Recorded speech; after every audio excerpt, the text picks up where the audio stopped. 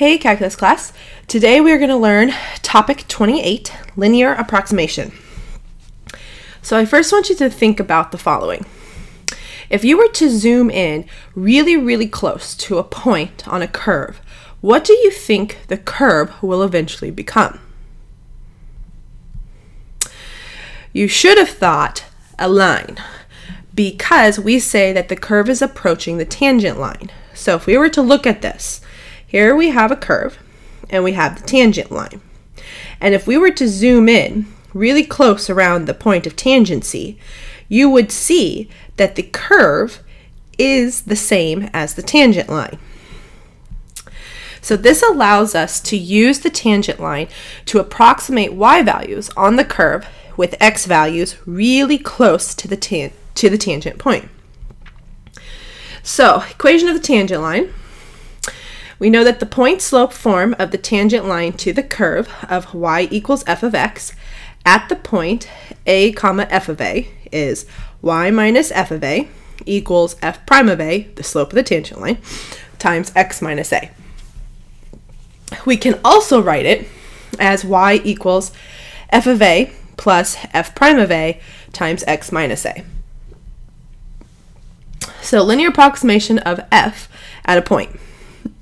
The linear approximation or tangent line approximation of f at a is given by f of x is approximate L of x, so this means the linear approximation, equal to f of a plus f prime of a times x minus a. This is also called the linearization of f at a. So if you wanted to look at this, so just pretend that this x value is very close to the a value.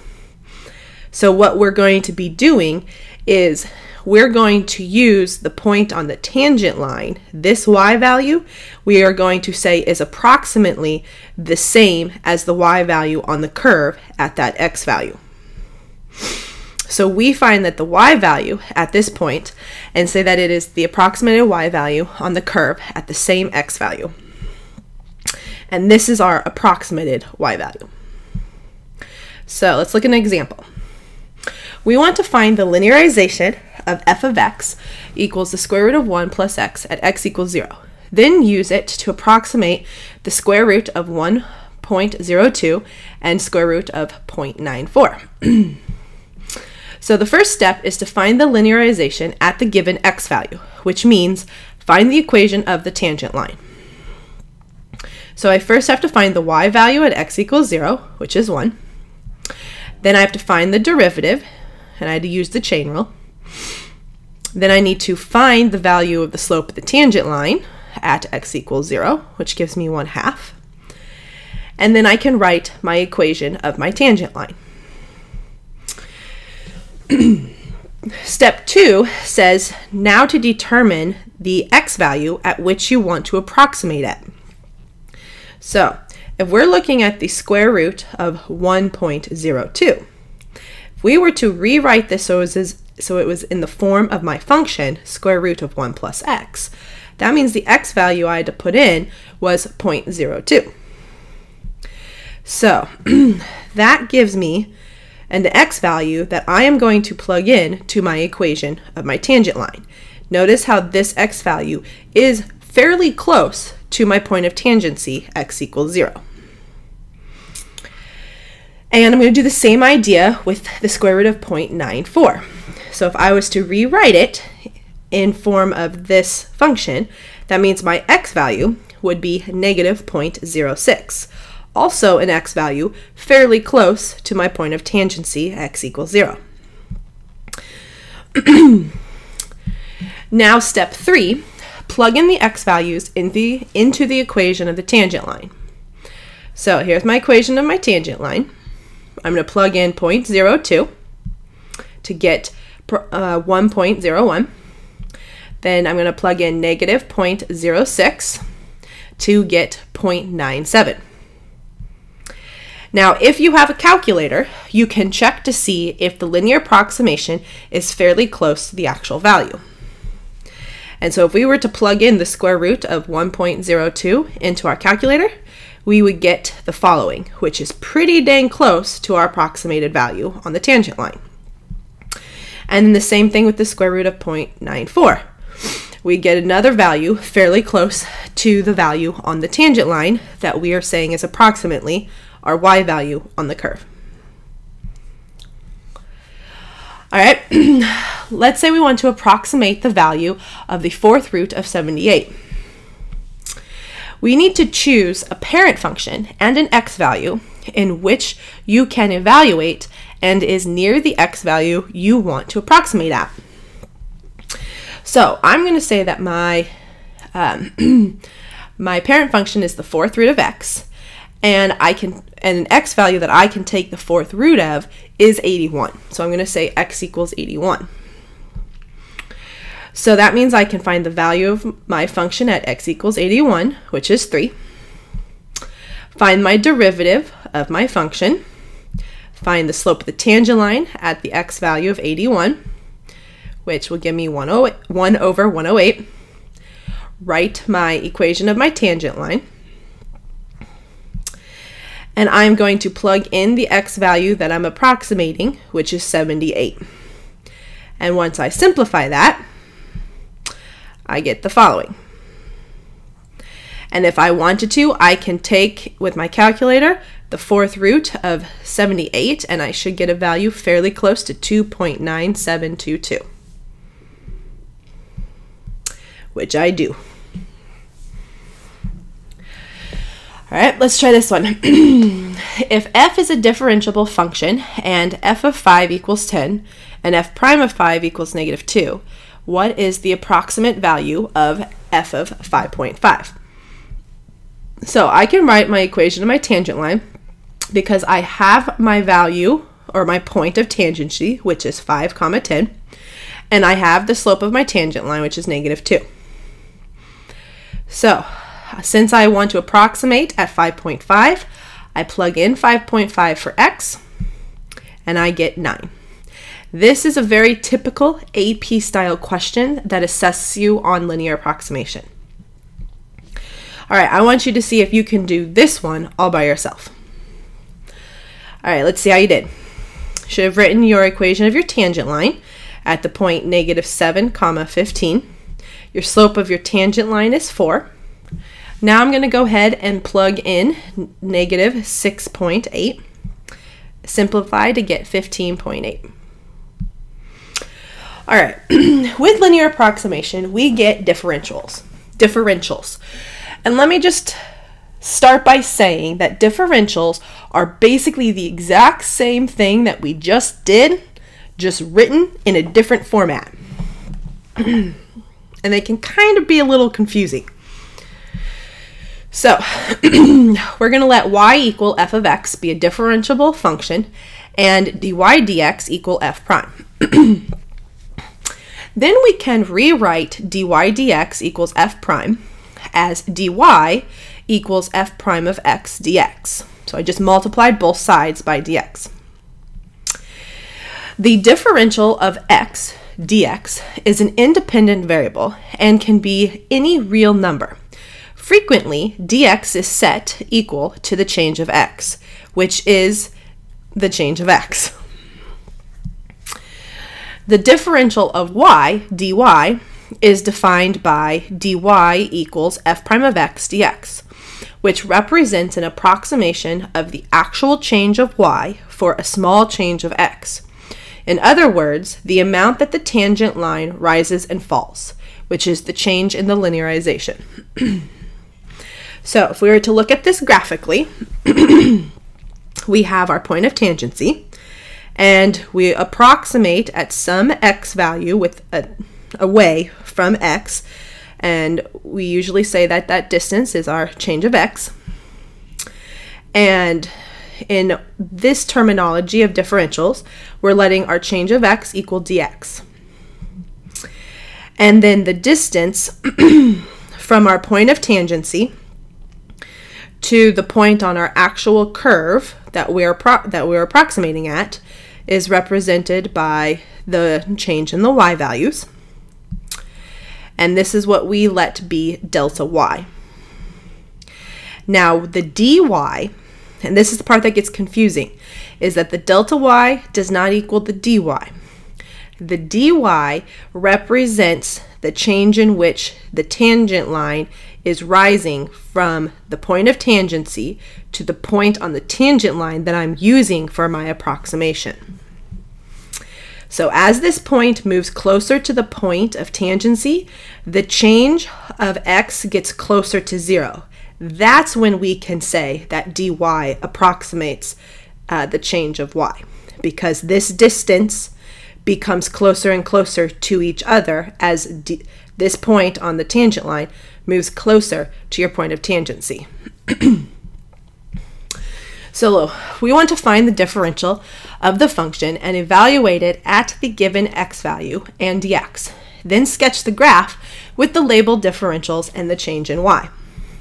So we're going to look at y equals cosine x, specifically at x equals pi over 3, with a dx of 0.05.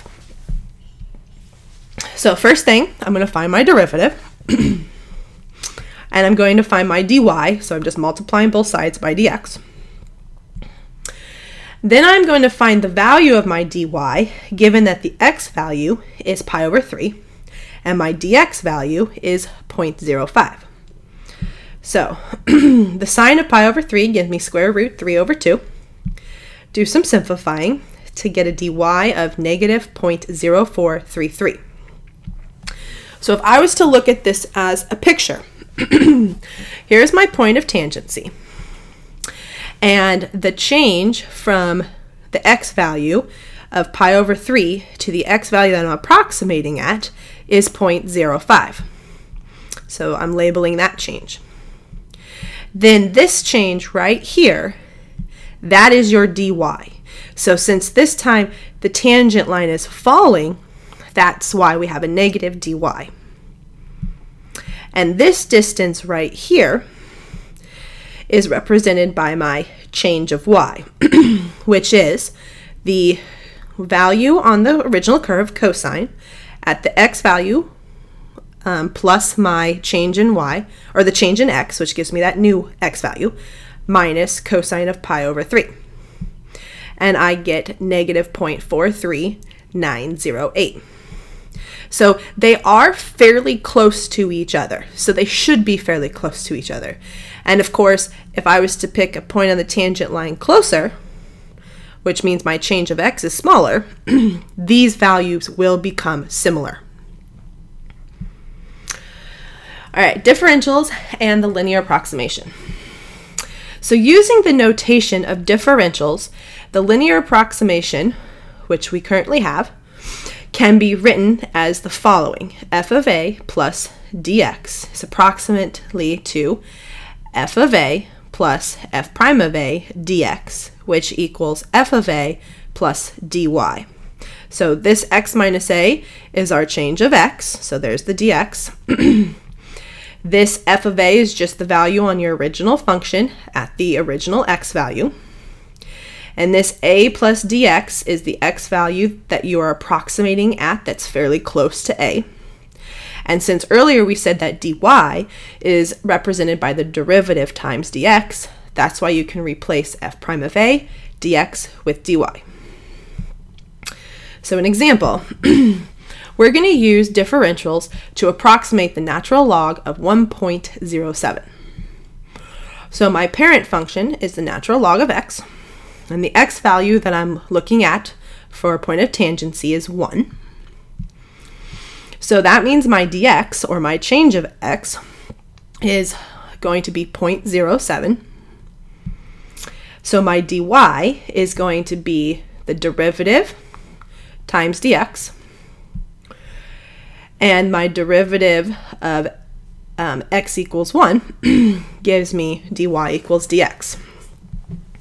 So when I substitute this in, I'm going to approximate f of 1 plus 0.07, which is the same thing as 1.07, is approximately f of 1 plus the derivative of 1 times dx, or in other words, f of 1 plus dy.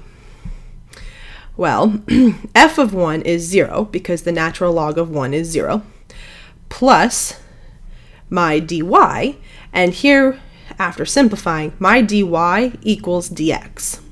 So that means I have 0 plus 0.07. So what this says is that if I was to take the natural log of 1.07, I should get something fairly close to 0.07. And I do. I actually get 0.0677. If you can't remember all of this, you can just use linear approximation. It is the exact same thing, but with different notation. All right, now this leads into, since we're approximating, we're going to have errors. So if we are making physical measurements, there is always error involved. The error is notated by using the delta symbol, followed by the variable representing the quantity measured. For example, if we are measuring volume, the error in measuring the volume would be symbolized by delta V. Graphically, the error is the distance between the point on the curve and the point on the tangent line. But since we say that dy is approximately the change of y, then we say that the error is dy. So coming back to this picture right here. What we're saying the error is, say that the error is this distance from the point on my tangent line to the point that I'm approximating at.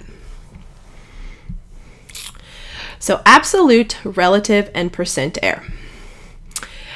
The actual error from the true value is called the absolute error. It can also be called the propagated error. And this is given by the absolute value of the change of y minus dy, which we are saying is approximately the change of y. The relative error is the absolute error divided by total quantity. This is the actual value on the curve. So the change in y over y or dy over y. The percentage error is the relative error multiplied by 100. All right, so let's look at an example. The radius of a circular disc is given as 24 centimeters with a maximum error in measurement of 0.2 centimeters. Estimate the maximum error in the calculated area of the disc. What is the relative and percentage error? So we have the area of a circular disc, which is pi r squared. We have a radius of 24. And we have the error, which is dr, since we're dealing with the radius, as 0.2. So when I take the derivative of the area formula and find the dA, I get 2 pi r dr.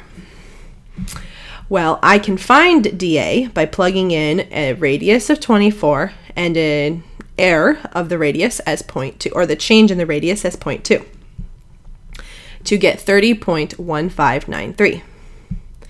So the max error in the area equals delta A, which in this case is my 30.1593. To get the relative error, I'm going to take my delta, my change in area, over the actual area, which means dA over A. So when I do that, well, my dA was 2 pi r dr over my area, which is pi r squared. So that cancels the pi and one of the r's to give me 2 dr over r. Now I can plug in what I have. Well, I have the dr to be 0.2 and the radius to be 24. And after simplifying, I get a relative error of 0.016 repeating. So that means my percentage error is 1.6 repeating percent. Right? I hope you enjoyed learning about linear approximation, and I will see you in class tomorrow. Have a good night.